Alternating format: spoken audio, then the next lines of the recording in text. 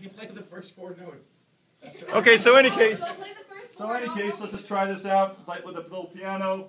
I'm not really going to play, but we start with some high notes. We're looking for small frequencies.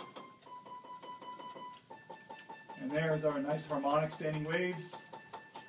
And as the sound gets, the pitch is higher, lower, you can see the wavelengths start to get bigger.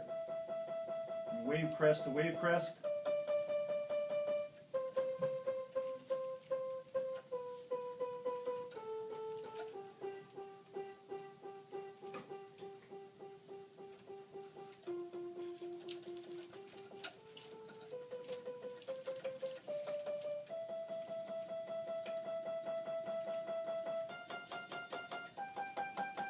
And we can actually measure the speed of sound this way,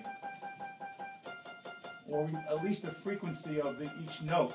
By knowing the wavelength, knowing the speed of sound, we can figure out the frequency.